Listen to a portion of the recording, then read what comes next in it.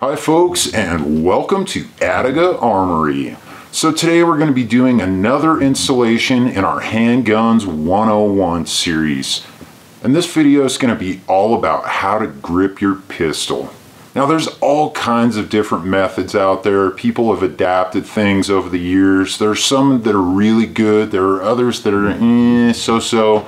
I want you to make sure that you always feel free to adapt to anything that you see in this video to fit you. Everybody's kind of got different size and shape hands. Everybody's kind of got a different size and shape gun. So always feel free to kind of change things up a little bit. But we did want to give you a good baseline to get started if you're new to handguns or if you're just kind of looking to try something a little bit different. So we're going to be covering 3 different techniques today. The first one is going to be a standard two-handed grip with arms fully extended, and that's kind of going to be more of a sporting / target shooting stance.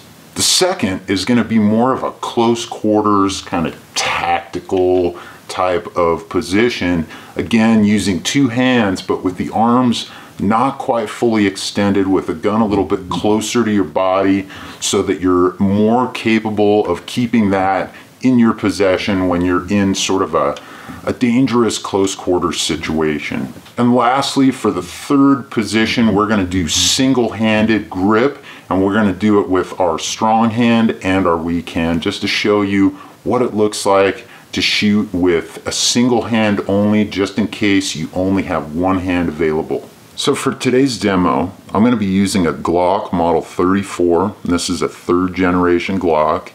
And you can see here that I've got my slide locked open so I can see inside and make sure that it's empty. And I'm actually using a training magazine, and all of the ammunition has been removed from the training area so we can make sure that we're safe. I'd recommend that you guys put your gun into this kind of a condition before you get started, just so that you can be absolutely sure that your gun's unloaded while you're training at home. So you're going to be hearing me talking about strong hand and weak hand. I'm referring to, obviously, if you're right-handed, your right hand is your strong hand, your left hand is your weak hand or supporting hand. So that's kind of going to be the order of things as we go forward. So before we jump into the individual different methods, let's talk about one thing that's going to be universal across all of them, and that's the position of your strong hand, or in the case of shooting only with one hand on your weak side, it's going to also apply over there. And that's your main grip on the actual frame of the gun. So what you want to do is you want to take the web of your hand here and you want to choke it up as far as you can, like that, without actually going up over the top of the beaver tail or the tang or whatever you want to call that. And you can see here how the webbing of my hand actually kind of bunches up a little bit like that. The reason I want to do that is I want my hand to be as far up as I can get it, as close to that bore axis as possible, so that makes the recoil come straight back into my arm, as opposed to if I've got kind of a loose grip down here and I've got this great big gap that you can see here. What ends up happening is that gun wants to pivot during recoil, and that ends up leading to things called limp wrist failures. And limp wrist failures are just a nasty little thing, and that happens when that slide doesn't come back far enough to properly eject that previous round and to properly load the next round. And the way to cure those limp wrist failures is to get all the way up in there like that, get nice and snug with it, and we want that grip high and tight. Next thing we want to do is we want to place our index finger straight forward like this, right onto the frame just above the trigger guard. The reason we keep it here instead of down here, or worse yet, on the trigger, is that if we're in some kind of a situation, a dangerous situation, we don't want to come around a corner or something and get startled and accidentally yank our finger into that trigger just out of, just being frightened. So we keep it up here. This gives us a nice, solid, firm backing. And of course, if I need to, I can always get my finger on there just as quickly as I need it. So next is lower down on the grip frame here. You can see here that I've got my next 3 fingers firmly gripping the bottom of the grip frame. Now some firearms are not going to have enough room for you to get your pinky on there, so it's okay to actually wrap your pinky around the bottom of the gun. Actually, a lot of guns are specifically designed to be shot that way. But you can see here on the Glock Model 34, I've got plenty of room, so that's where I want my fingers. And here's how it looks on the other side. Please remember to give us a thumbs up and subscribe if you haven't already. And remember to keep those guns running clean and smooth with a bottle of our Attega Armory citrus-powered synthetic CLP. You can find out more by visiting us at AttegaArmory.com.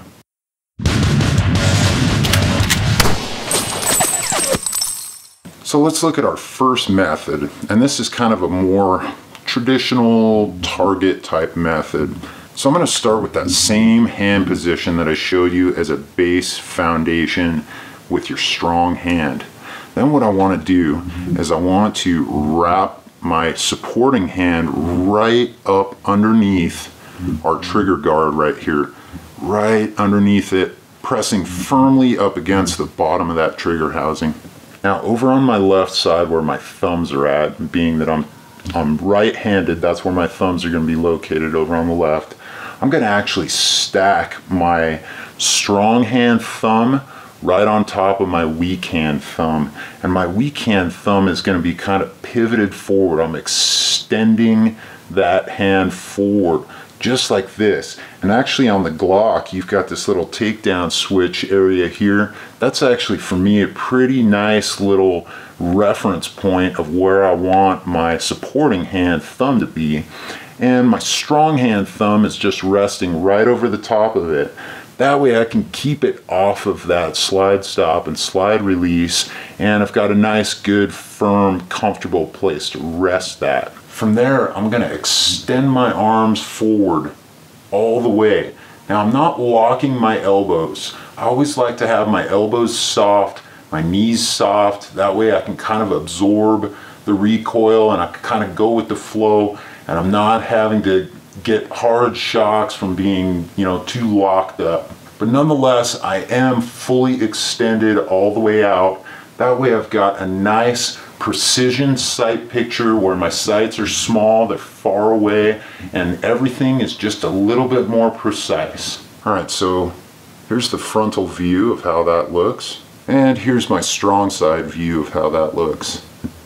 You can see here that I'm pulling back with my supporting hand and I'm pushing forward with my strong hand. So I'm creating kind of a vice grip on this pistol, and that'll help me manage that recoil so this gun's not flipping around all over the place. Now, once I'm all gripped up and everything's looking good, I'm going to go ahead and make sure that I line my sights up onto my target.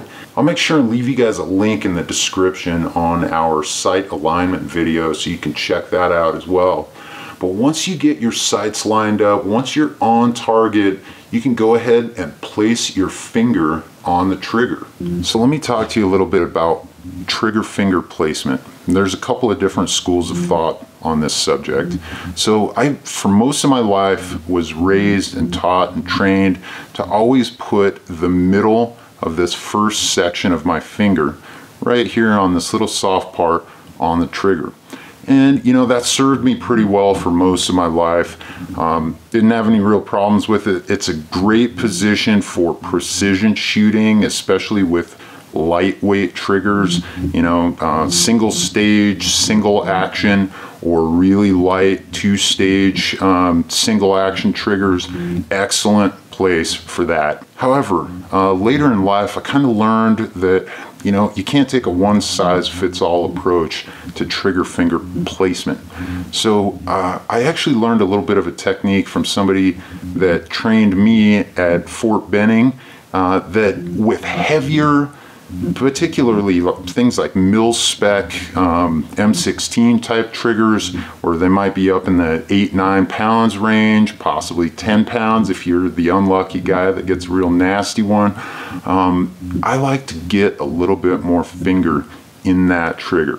So instead of just using that soft little meaty portion right there, I'm actually going to kind of bring my trigger finger in a little bit farther to where I'm closer to that actual knuckle.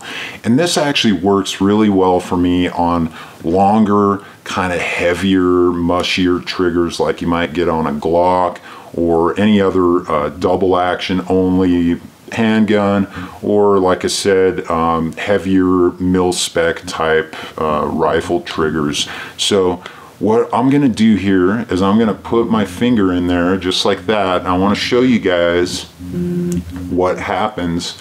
Watch this portion of my trigger finger. Watch the difference. Now if I'm out here where I'm just using that little itty bitty tip, you can see that I'm kind of straining a little bit here. It's not that it's hard, but it's just a little bit less natural for me. Now, when I get my finger in that trigger just a little bit farther, I'm actually in a more natural position. My trigger finger right here is just kind of more relaxed, and I'm able to kind of bring that thing back and squeeze it with a lot less effort. I guess I just maybe have more leverage right there. So just something to think about. Try both methods and see which one works best for you. So once again, here's what my trigger squeeze is going to look like. And here's a shot from the supporting side. Alright, so let's look at our second method for close quarters combat.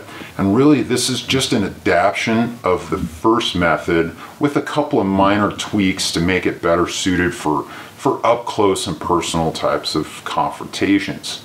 So once again, our strong hand is going to grip the gun exactly the way I showed you at the beginning. This time there is going to be some key differences in our thumb positioning though. So I'm actually going to keep my thumb in this position right here into this little divot, and then I'm going to bring my supporting hand right back up there, right underneath that trigger guard.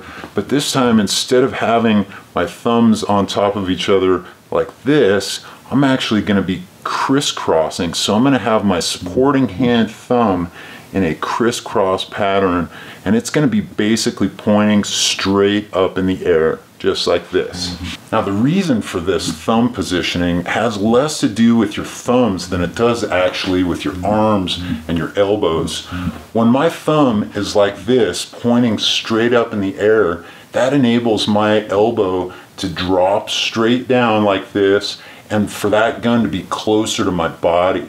So when I'm fully extended, I've got my thumbs rolling out and pointing forward, but then when I get up close and personal, I'm dropping that down in here. That way I can kind of move around, I can pivot, I can get into the low ready, and then I can bring it up to fire quickly. So here's a look at that position from the supporting side. Alright, so here's a close-up view of that supporting side. So once again, I'm keeping away from that slide stop and slide release.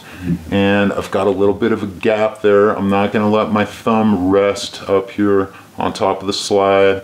And I'm definitely not ever going to wrap my thumb around the back of the gun like this. And once again, here's how that looks from our strong side. And again, I'm pushing forward with my strong hand, and I'm pulling back with my supporting hand to create that vice grip. So one other reason I don't like to have my finger here has to do with leverage and actually counterbalancing against the recoil. So what happens when you shoot your gun, it actually kind of pivots, it rotates on an invisible axis that's somewhere around here. It's coming back like this, and look what's happening on my grip frame. My grip frame is actually going forward, right? So my hand is here, the axis is probably somewhere close to where my hand is at. The gun wants to move up like this, and what that does is that actually pushes my grip frame forward. And the way I see it, and the way I feel it when I'm actually kind of focusing on this, is that I have more leverage down here trying to pull this back than I do here with my index finger, trying to keep it from actually rising like this by pulling on it. So try those two different ways and try to be conscious of it and see if you can kind of pick up on what I'm talking about there. But generally speaking, I like to have all of my fingers down here at the bottom so that I can keep that grip frame from wanting to go forward during recoil. All right, so let's talk about our third and final method, and that is the single-handed shooting method. So we really never know when we might only have one hand available. So it's always good to train with just one hand and see how you do in a controlled environment. Also, you're gonna wanna train with your strong hand and your weak hand. I know it's tough for folks, but I'm telling you, if you can knock it out a few times on the range, even if it's only one magazine every time you go out, you'll see your technique improves over time. So we're gonna start off with our standard single-handed grip that I showed you at the beginning of this video. We're gonna be choked up nice and firm up here, so we got our got the web of our hand bunched up, and we've got a nice, good, firm, solid grip on there. When I bring the gun up to my line of sight, you'll notice that if you keep the gun perfectly vertical, straight up and down, you're actually kind of going to be straining. You're kind of forcing your elbow down. You're kind of forcing your whole, you're kind of pinching your shoulder blades together, and you're really in kind of an unnatural position here. So what I like to do instead is I like to allow a more relaxed and natural position where I'm tilted at about 5 degrees off dead center vertical. So I'm kind of more like this. And what that ends up doing is that lets my whole arm relax. That lets my elbow get into a more natural position, lets my back relax a little bit, and it just lets me get into a more comfortable position so I can shoot without straining. So here's the same deal on my left side. Basically, I'm just gonna kind of slightly tilt it. Now, I'm not going full-blown, gangsta. I'm just ever so slightly, like I said, maybe 5 degrees off center.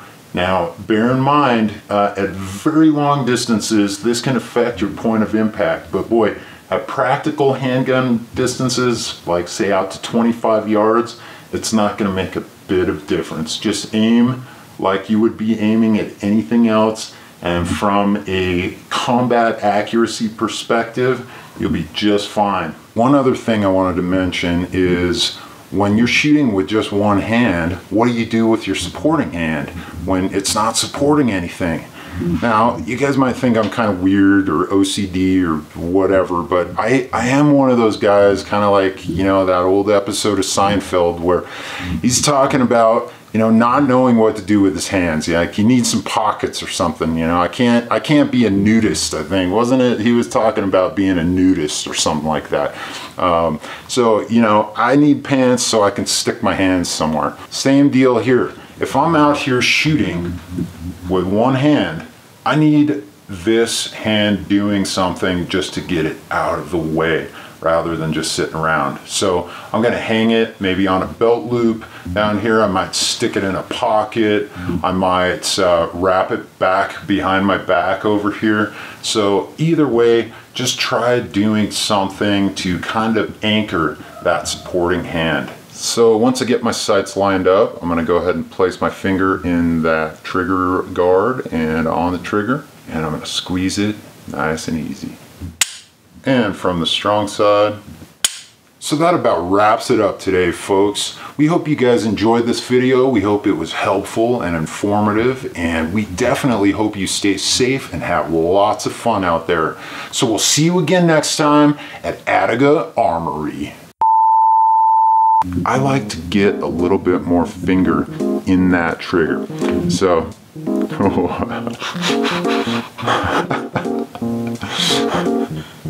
yes, pun intended. All right.